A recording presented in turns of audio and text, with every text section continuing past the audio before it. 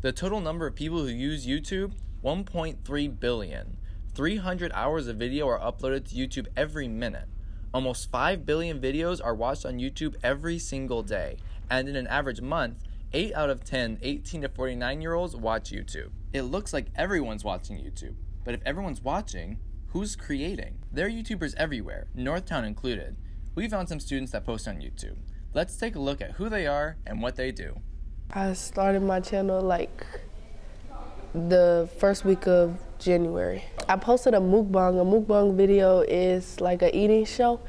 I was talking about like why I was gonna start my YouTube channel, what my YouTube channel is gonna be about, and I was eating at times too. What inspired me was all these other people being on social media and just being out there and being so comfortable with being themselves and sharing stuff about their lives. My main content is like frisbee trick shots.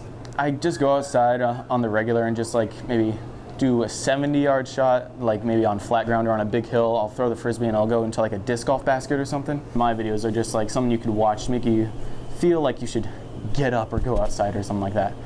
Yeah. Sometimes I just do challenge videos with I have a couple challenge videos with my sister on my channel, and then a couple like with my friends. I hope to like inspire people like other creators, because I know some people don't really like want to put themselves out there, but like it's okay to put yourselves out there. I hope that they come, like if they come in feeling sad or depressed, that they can leave one of my videos feeling better about themselves and like just feel better, like they could be like, dang, that was a good video. These creators continue to entertain and inspire, but they're not the only ones. If you have an active YouTube channel, email us at ntv.nkchs@gmail.com.